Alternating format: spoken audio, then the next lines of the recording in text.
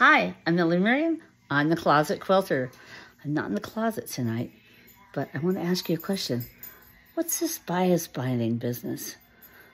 I didn't know there was such a thing as bias binding. Turns out there is. Bias binding, as I understand it, is binding strips that are cut on the bias. So I was like, how do you do that? What does that mean? I don't understand. I'm so confused. So this is what it means. Okay, here's the straight, skinny, real short and sweet.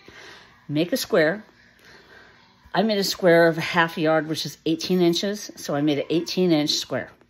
Then I cut it from corner to corner, right? Diagonally. Hope that helps. Sometimes you'll have a problem because the rulers won't be big enough, but you'll figure it out. Cut it corner to corner, okay? That long edge of that triangle, you have two triangles from that square, right?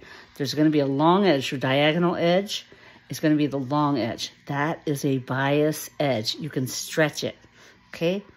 Now you take one of the other edges, the non-bias edges, and you place the pieces right sides together on the non-bias edges, the short sides, right?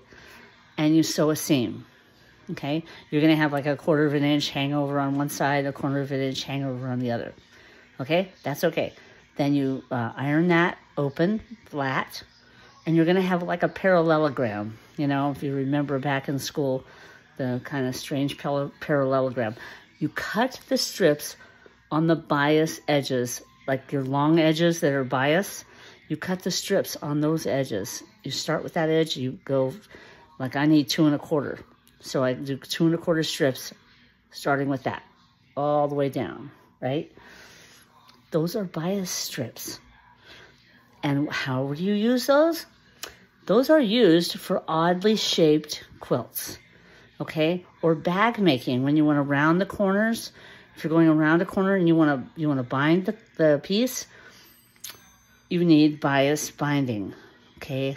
So it doesn't like, it has to be bias to move around, circle, you know. Anything besides our square quilts, we just make regular binding off any, you know, the straight edge of the fabric. That's what I've always done. So I learned something new. I wanted to pass it on to you. Bias binding is so easy.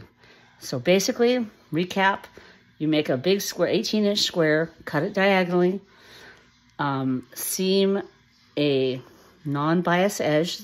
The long edges are bias of the triangles. You get the other non-bias edges, and you right sides together, seam one seam. You make a parallelogram, and then you cut the bias strips off the bias edges. You'll see the long edge that you can stretch it, you know, it'll stretch. And that edge is what you use to make your strips off of. I hope this helps. So now we know. What is this bias binding business? We have a clue now. Good luck with your bias binding. Thanks for stopping by the Closet Quilter.